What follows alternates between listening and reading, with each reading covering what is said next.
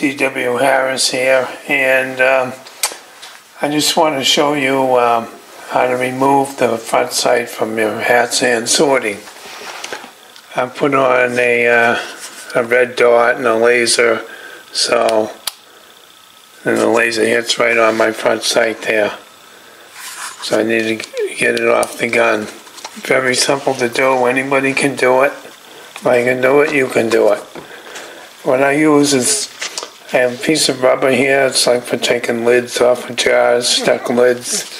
Use that, and you can break this free. Sometimes it's a little tough to get it off, but you can get it off with that. There's no Loctite or any type of sealant or anything holding it on. Now when you have this off, there's a spring here. Just leave the spring in there. If you accidentally knock it out, no big deal. Put it back in, just make sure it's seated in there.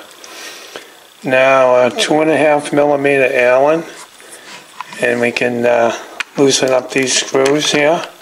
The 2 screws. I already got mine fairly loose. And then just grab the sight and twist and pull. And there it is. It's off the gun. It's that simple. There's nothing going to fall out of here. You're not going to wreck anything. It's no big deal. And also, one other thing is make sure the gun is not cocked. Because if it's cocked, it will push, the spring will be sticking way out like that. So you want it so it's not cocked. It's only sticking out about 3/4 of an inch when you take the cap off, so there's no real pressure on it. Just put it back on hand tight. Just like this. And that'll do it. That's all there is to it.